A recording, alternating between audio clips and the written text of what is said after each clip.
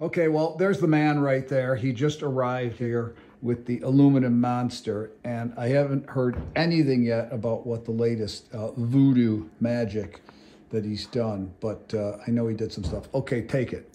Okay, we've created more clearance through here for fretting. We've thinned the body out and re-sculpted so that we could take more weight out of the body and make it more comfortable and more balanced for weight. We've added our strap locks in the strategic positions we picked for balance last time we got together on this. And then we have changed out to dual humbucking pickups for this particular test. Plus we're still working with shaping and forming on the aluminum, which eventually this will be totally blended out and made real pretty.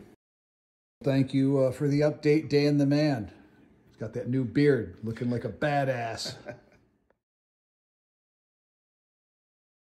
This is Joey DeMaio, and this is the Aluminum Monster update. Dan the Man brought the guitar up today, well, the bass actually, Piccolo Bass, and I'm going to play just a little bit and just try it. The action is still not set up, but there's been changes made to the pickups and also to the body and more sculpting, and we'll hear all about that later, but I just wanted to let you hear a little bit of the tone.